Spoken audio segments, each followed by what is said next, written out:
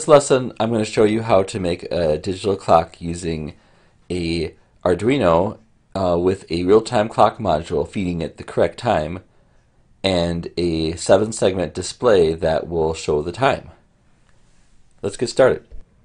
So a parts list for this project is basically the Arduino and breadboard and jumpers as usual, plus this is called a 7-segment display, and it has a backpack with a chip on it.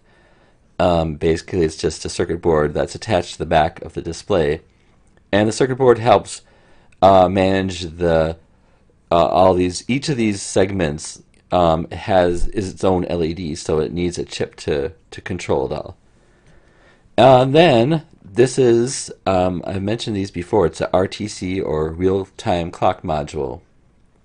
Adafruit part number 255, and it's basically like a timekeeping chip, plus there's a battery backup on it that just needs a tiny little trickle to keep the time current, so you never have to worry about it forgetting to tell the time unless, of course, the battery runs out. But it takes like, a couple years for that to happen. And the 7-segment display is Adafruit part number 878, and it comes in a bunch of different colors. The one I mentioned is red. So there you have it. Let's get started wiring it up. Okay, let's begin wiring it up. The tricky thing about this is that these two actually use 4 pins each, and they're the same 4 pins on the Arduino.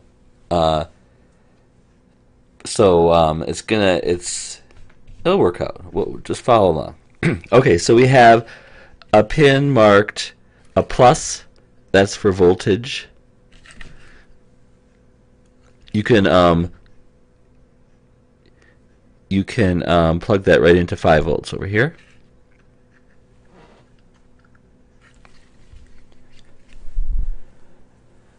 But the other, the RTC needs power too. So let's find the pin right here marked VCC. That also goes to 5 volts, but we're going to plug it into the same row as this one right here. Alright, let's do the same with ground. Find the ground on the RTC and plug it into the same row as the minus here, and then plug the minus into ground on the Arduino.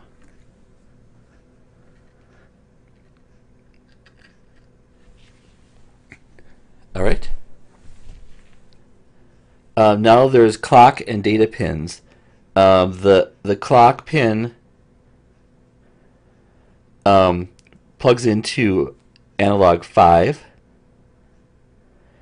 and the data pin connects to analog 4. So the data pin on the 7-segment display is D, and that one's going into 4. And then it's called SDA over on the clock, so plug that into the same row as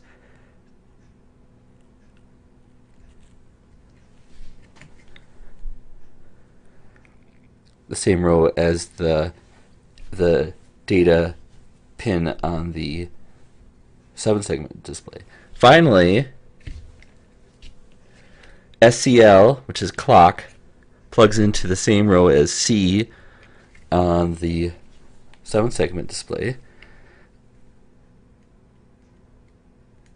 Then plug that pin over into analog 5.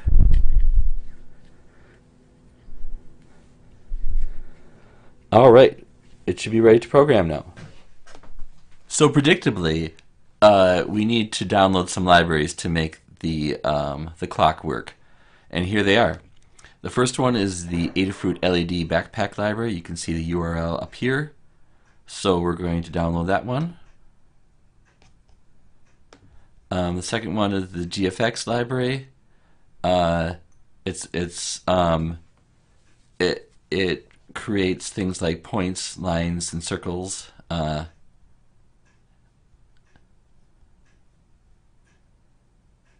And even though none of those things relates to the the project at hand, doing numbers on a 7-segment display, it's hard to do a circle. They still use some of those functions within that library, so we need to download it. And then lastly, the RTC, or real-time clock library. So let's download that one. So install them and relaunch Arduino, and you'll be good to go. Okay, let's go over the code. As you can see, it has these libraries specified at the top. Wire is just a standard Arduino one that you already have. But presumably you've installed these other three that I just downloaded. Alright, so very quickly, you've got the real-time clock library, and it's telling it that there is a RTC. Just as this is telling the Adafruit 7-segment library that there is one. And then in setup, I'm just going to make one change to this that I discovered, that it wasn't updating the time properly if there was that thing, which was basically querying whether there was an RTC installed. So this should be fine. So one interesting thing is that when it gets the time, it doesn't display it, or cannot display it, in terms of time. They're just numbers, so it doesn't know the difference between 11 and 13. They're not actual, they're not times to it. So what you have to do is you have to trick it. You have to multiply the current hour by 100 and then add the minutes. So say, well, currently it's 11:07. So you would multiply 11, which is the hour, times 100 to get 1100, and then add, well, 8 now. Add 8 to it to get 1108. Arduino doesn't realize that's a time. It just thinks it's a number, but we know it's the time. I don't know why there's that at the end. Okay, so basically it gets the time, and then you can see that there's this